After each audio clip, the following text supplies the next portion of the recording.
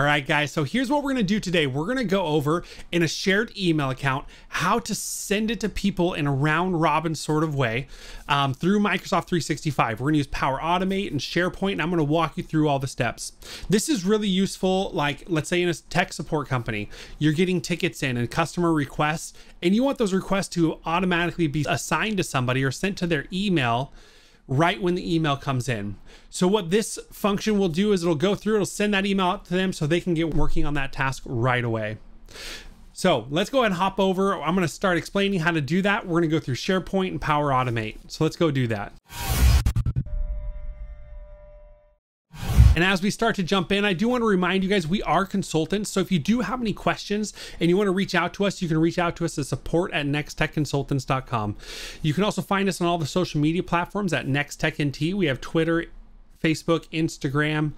So what we're going to do is we're going to go ahead and hop over to the computer now. We're going to start in Power Automate and kind of start building our script. I'm going to take you to a few other places when we are there, but let's go through this step by step. All right, so the first place we're going, it's powerautomate.microsoft.com, and it'll take you here. It'll make you log in and you'll come to this screen. So we're going to click on new flow, and it's going to be an automated cloud flow. We can call this round robin email video because I think I have another one in there.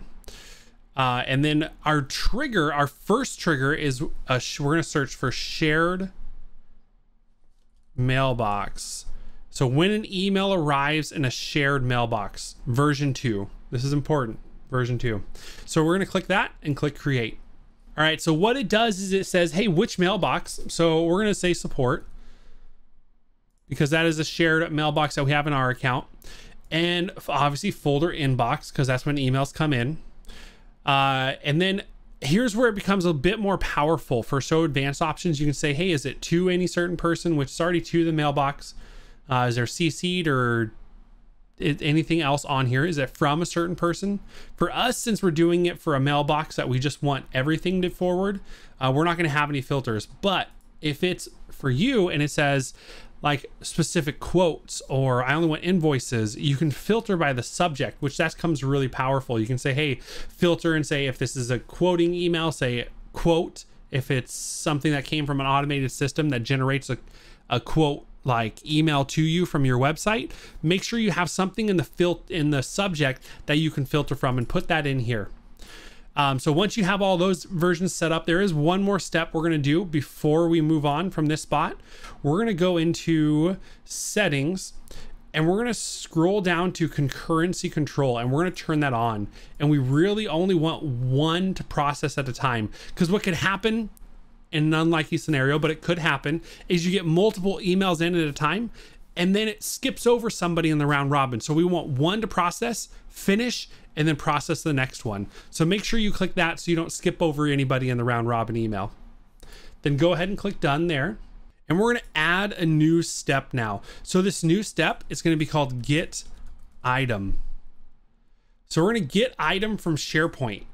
And in here, we're actually going to just go to our communication site, which this is your .on Microsoft domain. So whatever your domain is before the .on Microsoft.com, it's that .sharepoint.com if you need to go to it. So I'm going to click communication site. And also, if you don't know what your .on Microsoft.com account is, you can go into the admin console, click on settings, and click on domains, and you'll find it in there. There should be a picture that pops up over here that'll show you. So once you collect this SharePoint site, but we do have to also create something in that SharePoint site for you to pull from. So this is going to be your communication site. We're going to create a new list, and we're going to call this list, it's going to be a blank list, and we're going to call this list contact, or let's call it round robin emails, and go ahead and click create. We do want it to show so we can see it easily. And round robin emails. In here, we want the title to be the name, and we're going to add a column. It's just going to be a single line of text, and we're going to call the column email. And this is where you're going to add your emails and you're going to filter through them. So we're going to say a new item. we're gonna say me and Josiah at consultants.com. We're gonna save that. The next thing we're gonna do is we're all now gonna say we're gonna add one more person, so it is a round robin. You can see it go through. We're gonna add Sandra, and we're gonna put her email in there, and we're gonna save. And you'll see here now we have 2 emails that it will filter through and go back and forth. For the example of this video, that's all I need, but you can add as many as you would like. So now we're gonna actually go back to our communication site, and we're gonna do another list. We're gonna add a blank list. We're gonna call this our counter round robin. And you can call this whatever you want. You just have to remember what it is when you're pulling it from your list. So what I like to do is I like to add a new column. It's actually gonna be a number, and we're gonna call this counter and say save.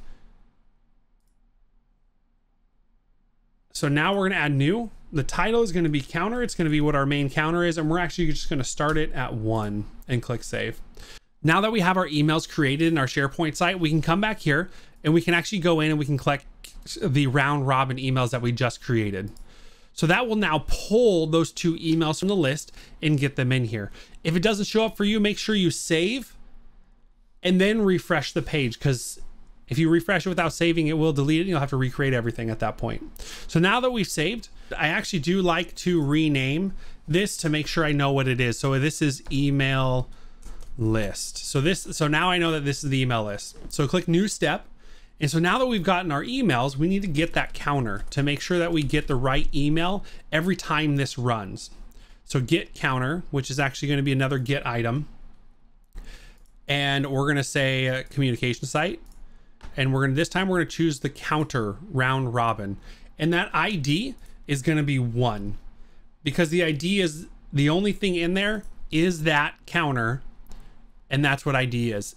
Just a note, if you do delete that item and re-add it, it does move it to ID 2. So make sure that if you delete it, make sure it's the right ID. And you'll see that when you're going through the other steps. So go ahead and click new step now that we have our get item there. Let's rename this to say GetCounter. So now what we need to do is we need to initialize. It's initialize a variable. So our variable in this case is going to be team members. And this basically what this does is it initializes a variable so we can put all of our emails into this list. So we're going to click a new step and we're going to initialize our next variable, which is going to be our counter. So initialize another variable. And this one's just going to be called counter. So we're going to rename this to initialize team member. We're going to rename this to initialize counter. And renaming all of these just helps you know what the flow is and what's going on as you're pulling variables later. So next we're going to initialize another variable, which is going to be called our next counter. And this is important because we do need to, once we get the counter, we do need to update that number and push it back to the SharePoint site. So this is when that becomes really important. And this is going to be an integer, which reminded me I didn't change this to integer either. So your counter and your variable are both integers. Your team member is an array. And we're going to say rename, initialized, next counter. We're going to go ahead and save real quick. And guys, I almost missed this. This is also really important. We do want to say we want to initialize an int of the GetCounter counter. So then we click OK. And then we're going to do a new step. And this one is a little bit different. This one is called apply to each. And it's kind of like a for loop. And what you're going to do is you're going to go through, and what it's going to do is it's going to go through the value of your email list. So we're going to pull in email list. So we're going to go down to, remember, the one we pulled is our email list. So we got to find email list in this spot, email list, and we're going to click value. And then we're going to add an action. And that action is going to be append to array variable. And the name is going to be team members, the array variable we put up here of team members. So what we're going to append is we get, for each value, we're going to take that in a for loop for each value, and we're going to put email into this team member list. And that's what we need. So now what we've got is we've got our email list, we got our counter, we got our variables set up. And then now what we've done is we've taken the email list that we pulled and put it into our team members variable. So we're going to go ahead and save again. And the next step is going to be kind of where we work with the counter to make sure we're pulling the right email address every time. So we need, in order to do that, we have to add a condition.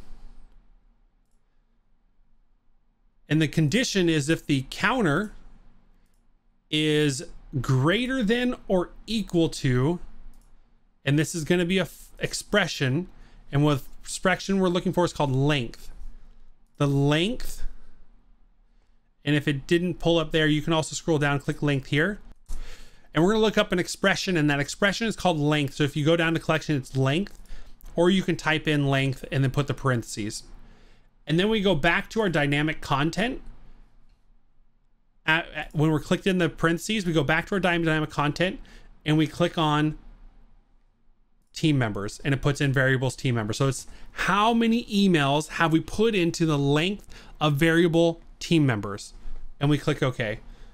And if our counter is greater than or equal to that length, if it's true, then we need to do that action. So that if it's greater than or equal, it's going to go over here, it's going to say yes, and we're going to then set variable, and the one we're going to set now is our NextCounter, and we're going to make it 0, because we're going to bring that number back to 0, because when you're talking about an array item, for when you're looking at length, the count always starts at 0. So your item number 1 is item 0. And then we're going to add an action. And what we need to do now is we need to update item in SharePoint. So now what we need to do is we need to get the item again in our communication site of counter round robin. The ID is 1. The title, we're actually going to scroll down to our GetCounter and just leave it the same title so we don't ever update it. It is required, so we do have to put the title in. And then the counter is going to go to 1, because now we've set NextCounter to 0 and our next one needs to be number 1. So we're going to add another action. So if this meets it, it's going to do this. If it doesn't meet the parameters, it's going to come over here. And we need to set variable. And it's set variable 2 is what it automatically names to. And we're going to name the NextCounter now.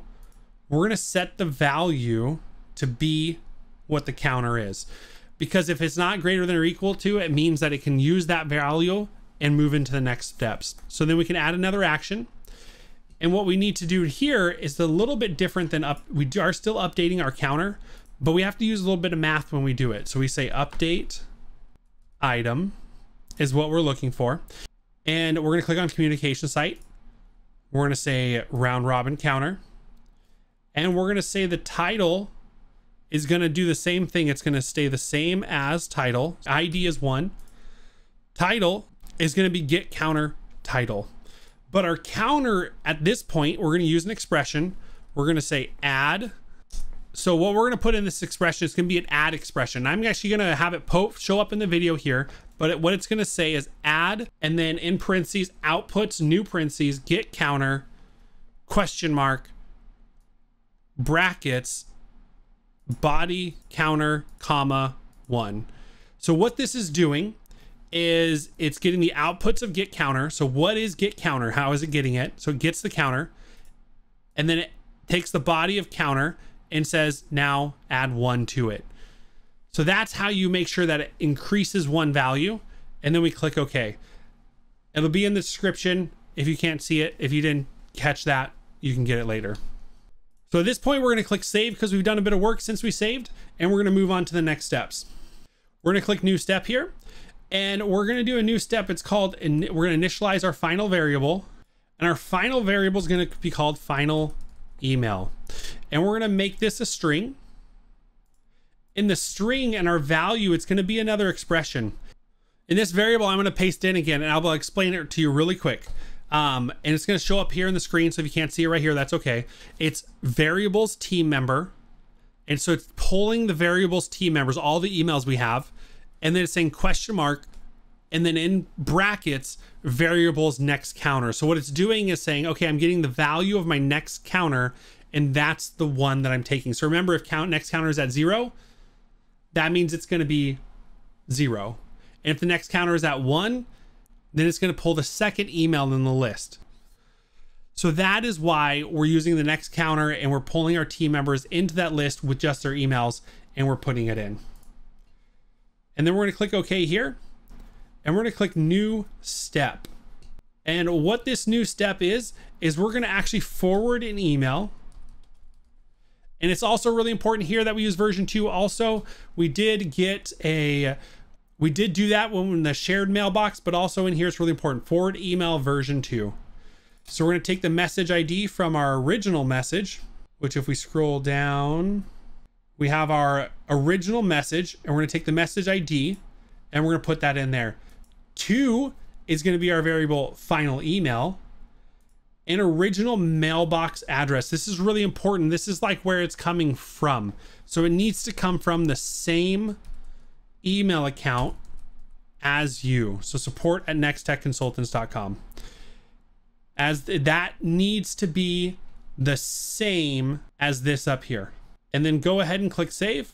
And that's how it works. So now what I'm going to do is I'm going to go ahead and go into my email. I'm going to send an email in and see if I get it in my personal email. So once you're done, we do want to run our test. You can see here that it does check everything. We can see that the email did come in. It went to our email list, and we got our email list. We got our counter. And then we go down, we initialize our team member. We got our counter, and we set it to the value. We do initialize our NextCounter, apply to each. We went in and kind of got our list in there. You can see there was 2 emails, like I put 2 emails in there in my communication site. And then expression was true. It was greater than, so I went back to set variable 0. And you can see the final email ended up being me. And then it forwarded the email out to me. So now if I click edit and I test it again with the same record, we're going to click test. And it was pretty quick, but if we go down to this variable here, you can see that the email is now the next person. So it automatically said, oh, we've already emailed to Josiah, so now let's email over to Sandra. All right, so that's how you set up a round robin email list in Microsoft 365. What's great about this is it's included already in your Microsoft 365 subscription, so you don't have to pay any extra. The main thing when you're creating this is just to make sure that you're using an account that has access to that shared mailbox, or there will be errors. So to go through the steps really quick. First, we started our Power Automate script, and we added the trigger to be a shared mailbox. Then we went into our communication site and we created our 2 lists that we needed. We did our round robin email list, and we added our emails there.